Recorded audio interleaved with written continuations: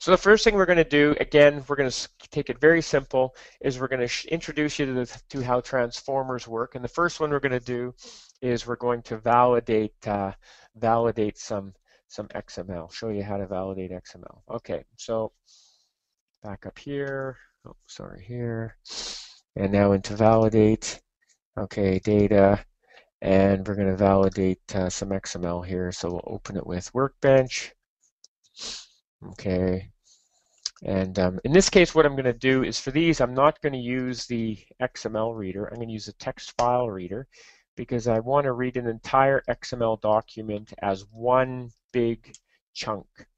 Okay, and in here it doesn't matter. I'm not going to anything, so I'm going to use the null writer, which is very, very fast, but doesn't do a lot.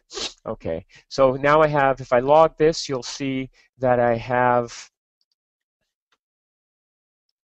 okay, I can see my XML, as we've always seen, there it is, but I want to validate it. And the nice thing about FME is now in the middle of a flow, I can drop in things called transformers. And the way I do that is I simply, in this case, I've highlighted a link. If I type XML, I'm going to see all the transformers that begin with XML.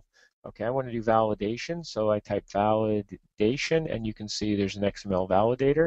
I'd simply hit enter and OK, and now I've connected a validator, and I'm going to log the past one, the ones that are good there, and I'll put another one for the failed ones there. And now I'm going to be validating the attribute specifying XML text. So it's coming in on an attribute. In this case, there's only one attribute. It's called text line data. So that's the one I'm going to validate.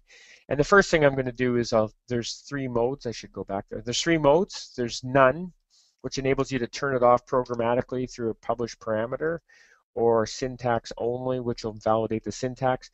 In many cases, there is no such thing as a schema for the XML. So the best you can do is syntax validation, and in other cases you may have the XSD document, so you want to do both. Okay, so initially we will do syntax only. Okay, and I will run that, and this is going to be run on that orders document. Okay, so let's pick one, a different one. In this one, what I've done is,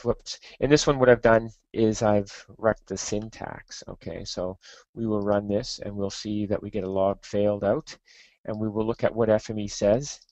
And FME tells us exactly the line number where the problem is. Okay, it says line number 16, expected end of tag customer. So if we open this XML document here, and we go to line 16, not with that,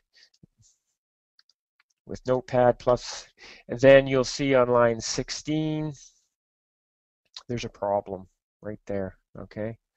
Because I forgot the R, okay? So what about schema? If I'm doing schema and syntax validation, that's something else it can do.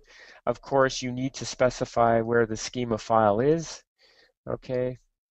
And again, I can say okay, and run in prompt, and I will select the schema and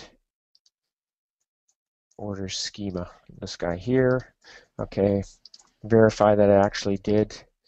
Yes, I did. And again, FME tells you exactly what's wrong with the schema. So in this case, the file was syntactically correct, but it was not syntactically correct. Okay, so on line 5, basically my tag name was incorrect. So again, if I go here and I open this file and I go to line 5, not that way. See, IE thinks it's fine because IE doesn't worry about schema. But if I go here in Notepad and look at line 5, you can see it was company nam, so I spelt that wrong. So that's, again, a very simple case showing now you're starting to see some of the power of FME with these transformers.